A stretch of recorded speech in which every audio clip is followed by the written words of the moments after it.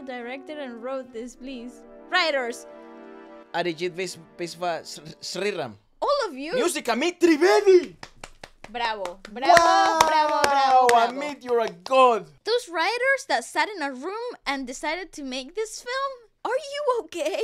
This writer though, this Sriram guy, you're not correct, and bro, you must go to groups of psychological therapy, bro. That is nuts. You read a lot of really up Russian philosophy. Just something so beautiful about this whole film was definitely the music. Yeah, so... especially the pop tracks. I want to talk about the pop tracks because in a murder mystery, you have a lot of themes of tension, a lot of themes of mystery, obscurity. Usually in Western films, you would exemplify those themes by adding a theme score that kind of like brought forth some of that tension. So working a lot with second harmonies, with seventh harmonies, or bringing ninth harmonies into the play, and usually amplified by a brass section, especially given the fact that this film was heavily influenced with jazz, so you would have wanted to take advantage of that. However, the brilliant theme of this film is that it's also a comedy. It's also refreshing, and it never really goes really dark, even though it explores. It really could have. It could have really gone really dark, but because it has themes of lighter comedy and perhaps something a bit more superficial, you had to implement in the music it being such a breathing entity, a character of the whole film, that brightness. And how do you do that? Bringing heavily complex pop tracks into the mix, and you get introduced to them at the beginning where all things are great, and at heavy moments of conflict, which I thought are two pinnacle factors that really theme out the film.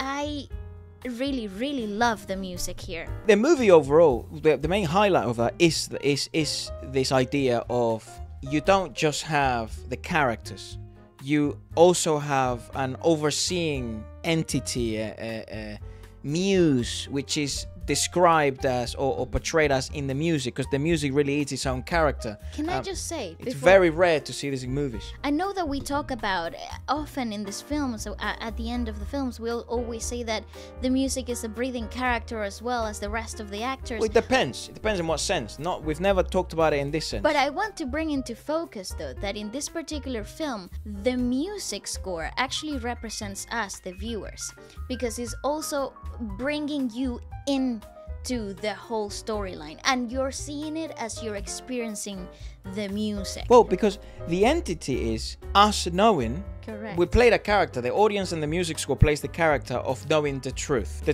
that the other characters cannot know because they live in this confined environment, this confined universe. We are like a god. And that's why using music as that is so good, because it is a non-physical entity, more like a spirit, like a muse, like a god, if you like. That's the real world. His world, the artistic, the make-believe world, the lying world, is the world where he's blind.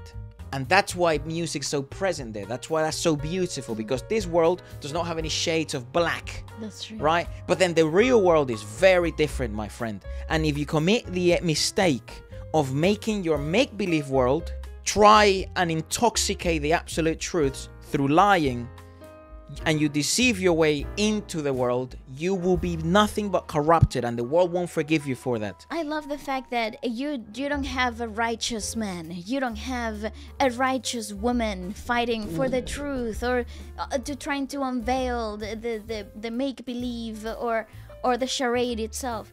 You actually, the good-natured people got murdered. They both died, okay? Well, because even his love interest, Sophie. Yeah, she's the most righteous character in the whole thing, but she's not. But you know what she is? She's just a victim. But you know why she never got pulled into the drama is because she wasn't corrupted like the rest of the characters around her. She wasn't willing to sacrifice her values. Her moral compass was never deviated from who she was. Correct. You broke my heart. I know you're a liar. You deceived me. I leave. That's it. Yes. It's not like, oh, but I'm really in love and my emotions start to get hold of my moral compass and I make bad judgment because I love you. Gray, morally gray. What does that mean? No. She knew exactly what he meant and she walked away from it. That's such a good sign of good writing. And again, no pacing issues. It really does things very well. The running time is perfect. I felt like Fabulous 2 hours is acting. perfect. Wow, every single character, even the wife of the policeman, was Great eating that performance. They lived those characters. Very impressed by Ayushman. Because this is Phenomenal. actually a very difficult character because you're playing 3 characters in one. Yes. You're playing one character, which is a deceitful, artistic liar. Then you're playing a second character, which is a disturbed person who's being slapped by life and he's being made pay for his lies. And then you're playing a third character, which is the make-believe character, which is remorseful and still in touch with his art. Which is the victim. And I just think... But that's not him. He's an actor. Nah. No. In the whole Akash, he's an actor. No. I also feel like he's acting through his life. The story changes him. Yes. He's not the same person at the beginning of the story as he is at the end. So to make you believe that he was still just a simple guy, artist that wanted to make music and I have remorse and mate, I've seen people be stabbed with medical scissors 7 times. I was about to be an organ donor non-consensually and be in the fucking trafficking market. I saw 3 people die. I lied about my eyesight and then I actually lost my eyesight. I was nearly hung with my bed sheets. Like...